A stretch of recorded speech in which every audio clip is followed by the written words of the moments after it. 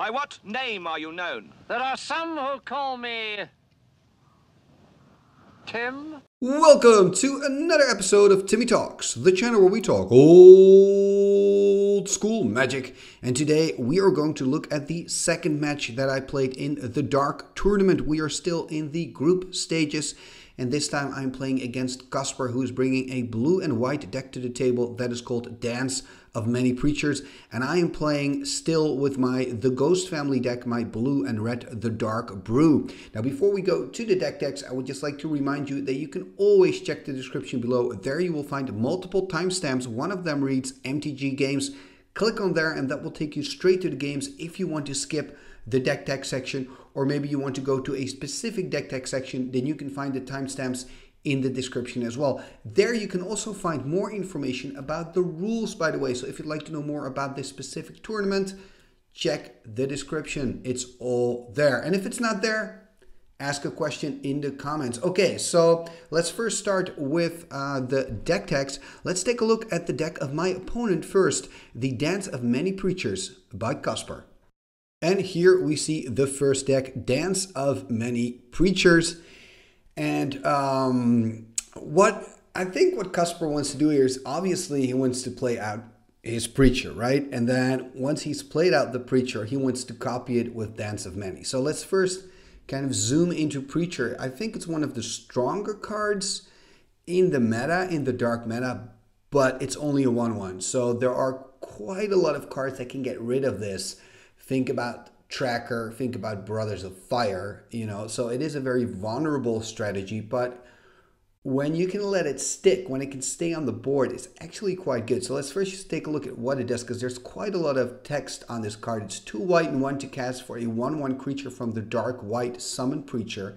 You can tap it, and for as long as Preacher remains tapped, gain control of target creature of an opponent's choice that they control. So you tap the Preacher, then your opponent needs to pick one of his or her creatures and give that to you. So that means if there is just one creature, you can steal it, right? But if there are multiple creatures, your opponent can basically choose the weakest one and give that to you. Now there's an extra little line on there that says you may choose not to untap Preacher during your untap step. So as long as Preacher remains tapped, you have control of the creature. You can choose to untap the Preacher, of course, during your untap step, and then the creature that you took goes back to your opponent again. So there are little shenanigans that you can in certain situations do with that. Now I think what Kasper wants to do here is he wants to use his City of Shadows, because there's a nice combination here. City of Shadows is a land from the Dark that you can tap, and then it reads exile a creature you control and put a storage counter on the City of Shadows. And there's also another ability to the City of Shadows that says tap, add an X amount of colorless mana to your mana pool equal to the amount of storage counters on City of Shadows. So if you, for example, sacked 2 creatures to the City of Shadows, you can then, it has 2 counters and you can tap it for 2 mana. And that's actually that actually can be quite relevant. I've had matches where all of a sudden their City of Shadows would have 3 or 4 counters on them, and this would be a very powerful land, as you can imagine, tapping it for 4, out of 1 land. In this particular combo, what Kasper wants to do is here use his Preacher to steal my creature, right? I'm his opponent. And then sack that creature to the City of Shadows, basically having this removal engine going, and then he's able to just steal everything. So even if I have a weaker creature on the board and he's gonna steal that with the Preacher, I'm like, well, I'm giving you a weak creature, I've got a better creature here on the board. But what Kasper is going to do, he's going to sack any creature that I give him to the City of Shadows anyway, and then next turn untap his Preacher again and do that same trick. So I think that is his ideal game plan if he has those 2 pieces on the table, and then he also plays with Dance of Many. So I think what he wants to do is, maybe because he plays with multiple City of Shadows, is get multiple Preachers out and just keep copying everything and destroying everything. Now there are a few things in his strategy that I think make it vulnerable. I already said it's a 1/1 creature. There are certain cards in this meta that are very strong, and I think that I'm playing with one of those cards in the form of Brothers of Fire. Brothers of Fire, you can bring him in the game for 2 red and 1, and for 2 red and 1, you can deal 1 damage to any target, and you also get 1 damage back. The important thing here is that Brothers of Fire doesn't have a tap symbol. So that means that I can bring it in the game, and if I have enough mana, I can use it straight away to kill a Preacher of Patrick. So I think, of Kasper. So I think that is going to be a serious risk for Kasper here. Now there's one other card that really stands out. Actually multiple cards here. I really like that he's added the Apprentice Wizard, and he's added a Leviathan to his deck. So I think that's super flavorful, and I really, I like that. I love it when players go like, listen up, Leviathan is this big 11/11. I just want to play with Leviathan. The truth is that in this particular deck, Leviathan doesn't make a lot of sense. On the other hand, it is really cool to play with a Leviathan. And I guess you could also see it as a finisher. You have a lot of control in the game, and then you want to finish the game. You want to end it, you play your Leviathan. So in that regard, it kind of makes sense. And in this deck, it's actually possible for Kasper to have multiple Leviathans because of the Dance of Many. He's playing with the full playset of Dance of Many. So there could be a scenario here where, Kasper could get multiple Leviathans on the table, and that would just be really cool. So I would love to lose against that kind of board state, but I think when we're looking at this deck more realistically, his plan is really the Preacher plan. That is really his A plan. Preacher, City of Shadows, copying it with Dance of Many, steal everything I got, sack it to the city, win the game. Will he succeed? You'll just have to watch the match, I guess. I'm now going to my deck, Ghost Family, and I'm just briefly going to go through what my deck is all about. Let's take a look. And here we see the second deck, and that is, of course, my deck, the Ghost Family. It's blue, it's red. This is the deck that I've picked for this tournament. Now, if you'd like to know all the ins and the outs of this deck, my thought process behind designing this, you can click on the info card that's appearing right now, because that will take you back to the first match that I played in this tournament. And there I give kind of an extensive explanation about this deck, about what I want to do. I think in this particular matchup, it's a very favorable matchup for me. I just have to contain those priests. Preachers, not priests, but preachers. I do believe now after playing the first match and now looking at the deck list in match number 2, that I should have played more Brothers of Fire main. Brothers of Fire is just such a powerhouse. So if I could change one thing about this deck already, I would change the amount of Brothers of Fire that I'm playing in this brew. Okay, this is my deck. Let's just quickly go to the match and find out, will my opponent be able to Preacher his way out of this and win a couple of games? Let's go to the match. Game number 1 is about to start. I'm going to roll the dice. I usually ask my opponent to choose odds or even. Then I'm going to roll the dice. It is even in this case. And I believe it was Kasper who chose even. So that means he gets to be on the play. So we're going to draw our opening 7. Are we going to keep these cards? That is the question here.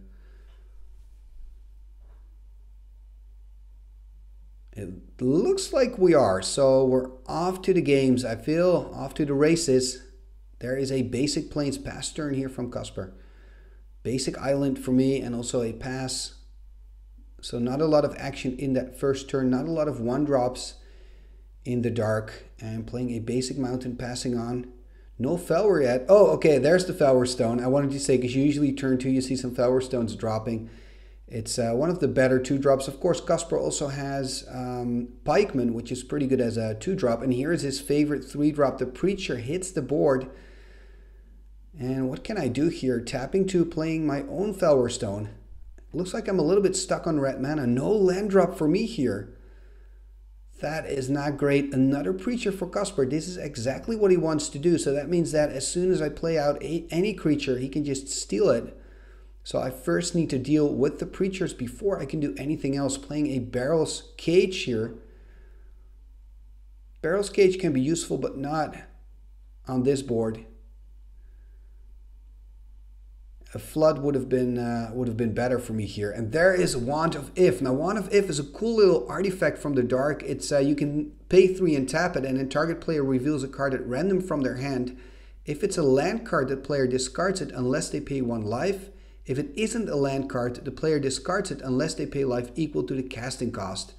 So it's kind of a disrupting scepter in the dark. It's pretty sweet. There's an electric eel. It's a 1/1 and it deals a damage when it comes into board. Now I'm probably playing this knowing that it's going to get stolen. And that's exactly what's happening here. So he's going to tap immediately and steal it. And I think in response, I'm tapping it with the Barrel's Cage. Not quite sure what happened there, but it looks like I was tapping it down with, keeping it tapped with the Barrel's Cage. And he's going to attack me for 1. Oh, this is devastating. Dust to dust, losing both of my artifacts here. And I'm already behind, and I'm even further behind, dropping to 17. And I probably want to play another creature here, but I have to discard. Look at that, I'm not finding any mana. Ooh, this first game is turning out to be disastrous for me, not finding any mana. Remember, if I would have kept the mana rock, the Felwar Stone, I could have played out maybe a ghost ship or something, but look at this. He found a City of Shadows, activating his Wand of Ith. So if it's a land, I get a damage. If not, I get damage equal to the casting cost of the card, or I need to discard a Dance of Many. I'm actually discarding my Dance of Many. I don't want to take any damage.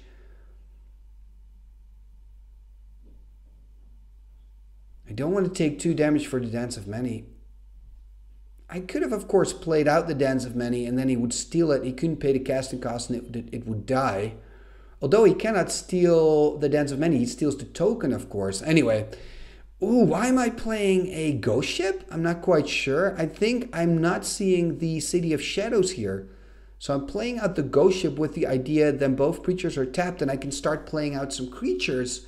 But what I'm forgetting here is that my opponent has that City of Shadows, and with that City of Shadows, he can simply exile any creature. To make matters worse, there's another creature on the board. Of course, he's attacking me with my own creatures, going down to 13. I think this is kind of a lost cause. I am finding some land, though. What I need is that board wipe that deals 6 damage, Inferno. But I still need some more red mana for that. And I'm also going down in life very rapidly here. He's probably going to use his Wand of Ith again as well. Yeah, there's the Wand of Ith. Really nice to see that Wand of Ith activation so many times. Oh, a Fissure! Remember, I cannot play out the Fissure because I do not have 2 red. One of the difficult things about brewing with the dark cards is there are a lot of double blues, double reds, double whites, double everything. Playing a Tangle Kelp here over my own creature, trying to stop the bleeding a little bit. I'm on 10. Basically what I want to do now is I want to make sure I don't go lower than 6 so that I can still play my Inferno. My Inferno is my ticket back into this game. And of course, playing out the ghost ship was a big mistake. Not just because City of Shadows is on the board, but also just because it's giving Kasper a stick to beat me with, you know. If he only had the electric eel, it wouldn't be that much damage. And look at that, picking up my cards. And trust me, I don't pick up my cards quickly or easily, but I mean, looking at this board state, the mistakes I already made with casting the ghost ship and the City of Shadows, that deck of Kasper, it just worked like clockwork in this first game. So well done, Kasper. Really nice to see that Wand of Ith in action as well. Luckily, it was just the first game, so I have 2 more games to play against this deck. Let's go to our sideboards and we'll catch back up with you in game number 2 after sideboarding. Game number 2, and yeah, let's see if I can find the mana and find, of course, a way to contain those creatures. Because once all those creatures hit the board and they don't have summoning sickness anymore, it's really tough.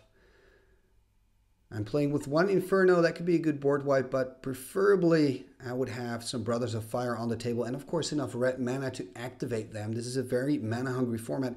I believe I boarded in both my Brothers of Fire for this second game, and I'm now waiting on my opponent Kasper to also finish up shuffling and getting his first 7.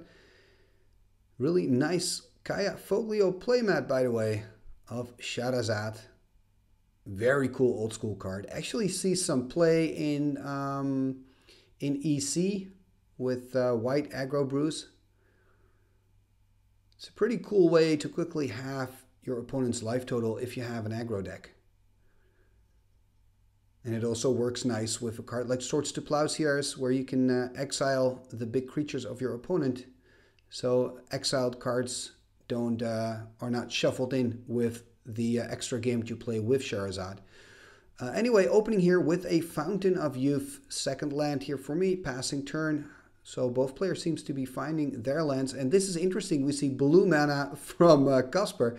And actually, I think in game 1, we hardly saw any blue mana there. There's the Apprentice Wizard. That is pretty cool. Apprentice Wizard, 1 blue and tap, and it gives you 3 mana back. So that means that next turn he's got 5 mana. Ooh, Ball Lightning here, going for 6.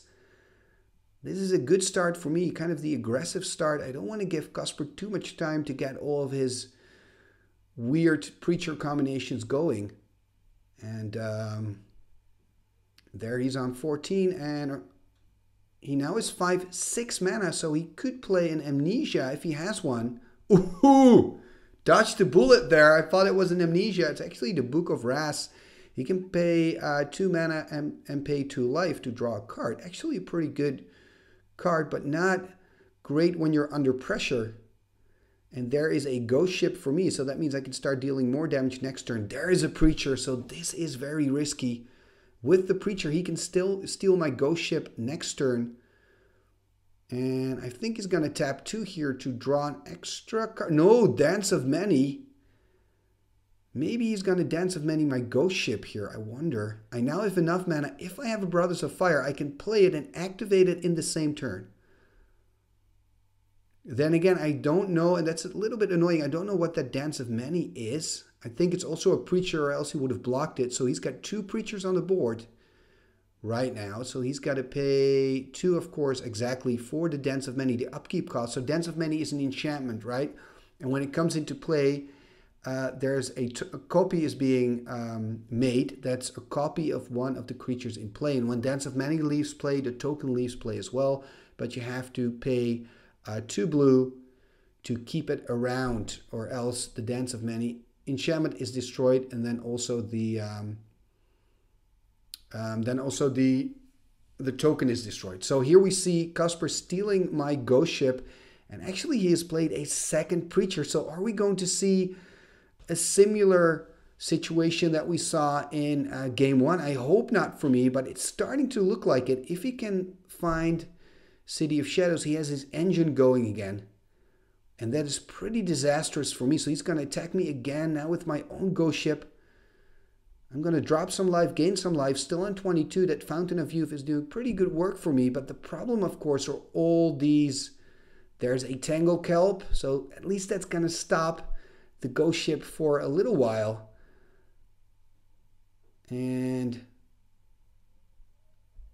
you know, this is just a difficult situation for me. Again, I have to wait until I can first get rid of those Preachers, and there are now 3 Preachers on the board, so it is really difficult. Pikeman, oh, Knights of Thorn. This card is a 2/2 banner with protection from red, and we can see him attacking now. I'm gaining a life and getting some damage, ending up on 21. What can I do here? And actually is deciding to just pass turn. It's not looking great for me. The Ghost Ship untapping again. At least there's a Tangle Kelp on that. What Tangle Kelp does is it says if a creature attacked the previous turn, it doesn't untap. So that means if he's going to attack with it now again, it doesn't untap. At least that's something. That's going to stop the bleeding a little bit for me. But look at that. Going in here for 6 damage in total. Gaining a life, that means 5 damage, going down to 16. Things are looking bad for me. I need to get rid of all those Preachers, and I need to do it quickly. I need a Brothers of Fire, and of course I also need a lot of red mana to activate the Brothers of Fire. And I'm just passing turn here. Look at that. Playing Maze of Ith, that can help a little bit. I can send back the Knights of Thorn. And the reason I'm putting that counter on the Tangle Kelp, by the way, is to indicate if it untaps or not untaps. So now during the untap step of Kasper, I take away the counter from Tangle Kelp, so that's how we can kind of keep checks if he can untap the Ghost Ship or not. Paying 2. Oh, another Dance of Many. Oh, you serious? Oh man, there are just so many preachers on this board. It is crazy. I really need an Inferno. Or maybe if I can get 6 mountains and then play Brothers of Fire, at least get a double activation from the brothers to kill some preachers. Is that a strategy I could take? But then I am giving my opponent another creature again at the end of it. But I have to do something against all these preachers. At least I'm still on 15 thanks to the Fountain of Youth and the Maze of Ith. But this is looking really bad for me. Next turn he can untap my Ghost Ship as well again. He can swing in with that. He can swing in with all those creatures. Just passing turn here. Wow, wow, wow. And this must really feel nice for Kasper to kind of see his deck doing what it's supposed to do 2 games in a row. And look at that, just getting tons of damage here. Sending back, okay, yeah, sending back the copy of the Ghost Ship. I guess that's a copy of the Ghost Ship then. That last played Dance of Many. And I'm going to 10 here, so things are going quite rapidly. Found another mountain. I think if I have a Brothers of Fire, I just need to do it now. Remember, Brothers of Fire also deals damage to me, so I don't want to get too low. Playing out my Brothers of Fire, exactly. Now, Brothers of Fire, for 2 red and 1, I can deal 1 damage to any target. Even, you know, in response, he can steal it, right? But the damage is on the stack. It's going to happen no matter what. So what I can do is first deal 2 damage with the Brothers of Fire, and then pass priority. Interesting here. I'm actually passing turn. I'm not doing anything. I'm just waiting for him to make up his mind what he wants to do with the Brothers of Fire. I want to make it difficult for my opponent. I want my opponent to make a decision here. Remember, in this situation now, I can also block and I can deal damage. Now he's attacking with his pikemen in a band. Remember, they have banding and first strike, so it's now a 2/2 first striker. It looked like we skipped a little bit to discuss the situation. And let's see what's going to happen now. I'm activating my Brothers of Fire twice. I'm dealing damage to the Preacher. He is tapping to steal it, and to the untapped Preacher. So that means I'm getting Brothers of Fire back straight away, and I can use it next turn to kill his other Preachers? Wow.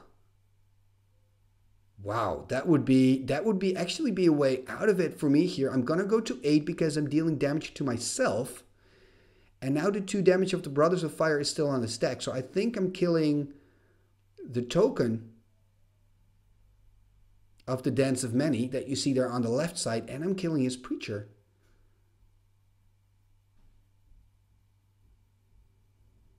Let's see what I'm going to do here. So I'm showing him what I'm doing. I'm showing him how I think it works. I'm saying in response to you stealing my Brothers of Fire, I'm activating my Brothers of Fire twice, killing both of your Preachers. So the untapped Preacher, so that you cannot steal it again when it comes back in my position, and the one that you tap to steal my Brothers of Fire. That means that my Brothers of Fire is returned to me because it dies. I'm sending back the Ghost Ship, and I'm taking the 2 damage. And I'm actually think that's the only mistake I'm making here, is sending back the Ghost Ship. I should have sent back the Knights of Thorn, because the Ghost Ship is not going to attack next turn because of the Tangle Kelp. He's going to do something here with... Okay, he's going to draw a card with his Apprentice Wizard. And what else is he going to do here? He's going to play a Wand of Ith. And he's taking a lot of damage from his own Book of Wrath, by the way. Look at that, he's on 6. And I've got lots and lots of mana, but I'm very low on life. I'm on 4 here. Why did I decide to send back that Ghost Ship? That was really a mistake, or else the Ghost Ship would have had a Tangle Kelp counter on it, wouldn't untap next turn. And this is really a problem here. Playing another Ghost Ship. Am I going to survive this next turn? I need to kill his Preacher. Remember that. He still has a Preacher. I have to kill it. I don't think I have another option.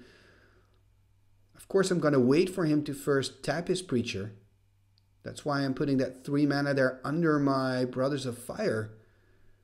He's untapping everything. Remember, he also has a Wand of Ith that he can use to deal damage. And he's trying to steal something. In response, I am killing the Preacher. Oh, of course, and then I'm getting my own Ghost Ship back. So that's why I didn't send... that's why I sent it back with the Maze of Ith. Wow, I'm a better player than I thought. Well done, Timmy. Anyway, look at that. Now I have a lot of defenses here. Could I steal this game from Kasper? Let's see what's going to happen next. He's kind of stuck here. He can make a big band, but I can simply send back his Knights of Thorn, and I can block with a Ghost Ship. So attacking here doesn't seem to be a good option for Kasper. That one Dance of Many is a Ghost Ship. He can attack with the Ghost Ship, but I can block the Ghost Ship on my Ghost Ship. Of course, I'm hoping for him to simply pass turn so I can gain an extra life with Fountain of Youth. And Fountain of Youth extra life gain is simply an extra damage with the Brothers of Fire. In this particular board state, I can slowly start pinging away the creatures of my opponent here. Is he going to draw another card? What is he going to do here? Oh, play a Leviathan. That is actually pretty cool. Unfortunately, I have a Maze of Ith on the board. I feel kind of bad about that because it would have been so cool if Kasper could still win this. And I think if I wouldn't have the Maze of Ith, he actually would have gotten this. And just to clarify, in this particular, the Dark Constructed tournament, we have restricted the Maze of Ith. So everybody is only playing with one Maze of Ith max. So I'm quite lucky to have found the Maze of Ith here. If I wouldn't have had the Maze of Ith, I probably would have died next turn. Attacking here with my Bull Lightning. And I think he's going to block it on his first Striker Pikeman. That's a bit of a bad play here from me. So Pikeman is a great answer to Bull Lightnings. Playing a Fire Drake. I need to keep my head in the game here. That Bull Lightning was really a messy mistake. So I need to just stay focused here because I'm on 4. It's really easy to still lose this game. I have stabilized, but I'm not there yet. And it looks like he is actually untapping the Leviathan. He's going to sack 2 blue to untap it. I think that's a good decision. I don't have any ways of tapping it. So he might as well just sack, and then he can always attack. And if I send it back with Mace, it gets untapped anyway. If I don't send it back, I'm probably dead. So I think this is a pretty good move by Kasper. He's got enough lands. He also has the Apprentice Wizard. He does seem to be in the tank a little bit about this decision. He's probably trying to figure out a way of, how can I still win this? He's top decking just like me, I believe. We're both empty-handed, finding a Plains. He's on 6. He doesn't want to use the book anymore. He doesn't want to go down in life.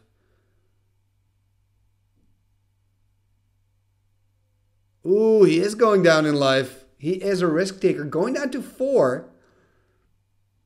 Having 1 card in hand. The problem, of course, for Kasper is the Brothers of Fire that I have on my side. If he plays another Preacher, I can simply kill it with the Brothers of Fire activation. Even though I don't have double red now, I have a whole turn to respond. And he's going to pass turn here. And he slowly sees my life ticking up again with that Fountain of Youth. And I think I just have to be really patient here. Not do anything hasty.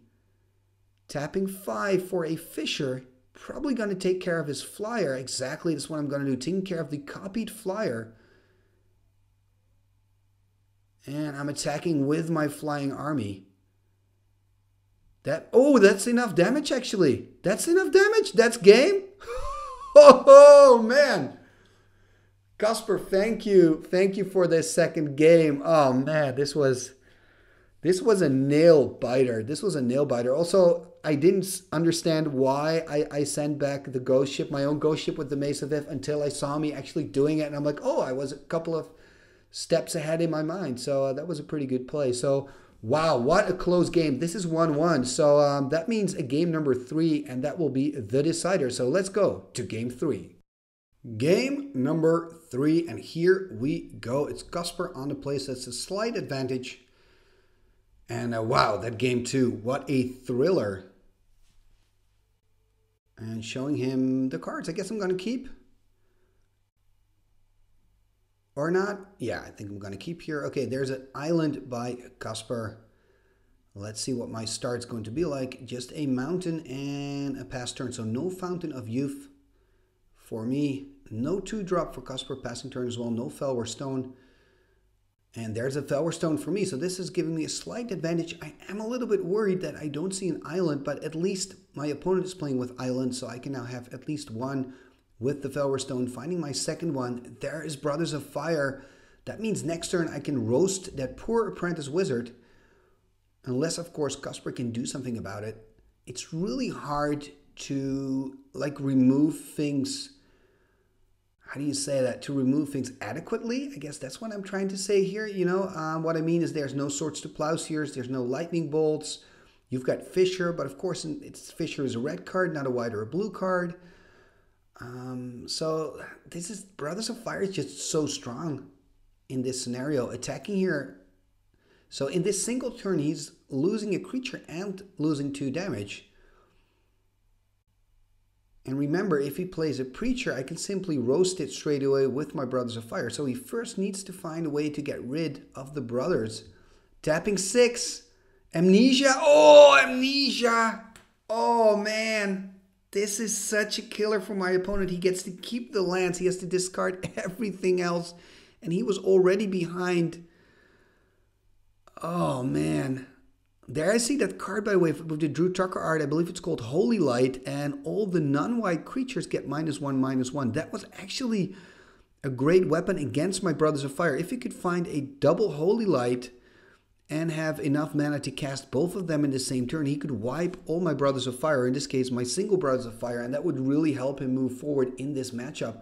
But now it looks like the game is, I don't want to say finished, but very close to being finished after that Amnesia and a Brothers of Fire on the board playing Sisters of the Flame. So the family's getting complete. All we need now is a ghost ship to see the full ghost family. And then they're going on a boat outing. But things are looking really bad for Kasper. And what's so interesting about these matches is that, you know, game 1 was a game on its own. Game 2 was a game on its own. And game 3, again, is completely different as well. There is a Bull Lightning. Oh, and a Dance of Many. This is it. This is it. Wow, what a quick game. Ho, ho, ho. And this is one of the things that I want to do, of course, with my deck. Dance of Many, Bull Lightning, and Swing for 12. Also really nice to see that Sisters of the Flame being used for the 3rd red mana. This is exactly why I made the choices that I made in my brew. Does this happen often? I don't know. I hope it's going to happen. Oh, I hope it's going to happen more often. But anyway, wow. What a quick game number 3. And this is also what can happen. And this is how my deck wants to work, how my deck can work. It doesn't happen too often, I think, but you know, who knows? I still have 3 more matches in group stages. This is my 2nd victory. Now remember, in this tournament, it goes by points. So you win a point by winning a game. So now I've won 2 points, and my opponent Kasper has won 1 point because he has won 1 game. That's what I'm trying to say. Not sure if you're interested in that, by the way. But if you like the dark matches, come back next week, Tuesday. I have another The Dark match for you, and you can see my deck in action in the 3rd match that I played in this tournament. And I also have the quarterfinals, the semifinals, and yes, also the finals. So if you're interested in this, keep coming back right here because it's here on Timmy Talk. So I'd like to thank Kasper for sharing his deck with all of us, and I would like to thank you for watching another episode of Timmy Talks, the channel where we talk old school magic. And if you want to support the channel, you can do that very simply by liking this video, leaving a comment, sharing this content on your socials, and also by subscribing. If you're not a sub yet, I would really appreciate it if you would subscribe. Another way is you can become a patron of the channel. And when you become a patron, you can join in tournaments like this. You can join our Discord, and there's just many more stuff that you can join and that's going on Timmy Talk. So if you want to know more about that, you can click on the info card that's appearing right now. That will take you to the Timmy Talks Patreon page, and you can already support the show starting with a single $1. Talking about patrons, let's go to the end scroll and let's take a look at our fantastic, amazing, wunderbar patrons and channel members. What shall we do with the drunken sailor? What shall we do with the drunken sailor? What shall we do with the drunken sailor? Early in the morning. Way hey and up she rises. Way hey and up she rises. Way hey and up she rises. Early in the morning. Put him in the longboat until he's sober. Put him in the longboat until he's sober. Put him in the longboat until he's sober. Early in the morning. Way hey and up she rises. Way hey and up she rises. Way hey and up she rises. Early in the morning. Pull out the plug and wet him all over. Pull out the plug and wet him all over. Pull out the plug and wet him all over. Early in the morning. Way hey and up she rises. Way hey and up she rises. Way hey and up she rises. Early in the morning. What shall we do with the drunken sailor? What shall we do with the drunken sailor? Put him in the scouts to the host my son. He'll put him in the scouts to the host my son. He'll put him in the scouts to the host my son. He'll early in the morning. Icketus, ficketus, somber, kazee.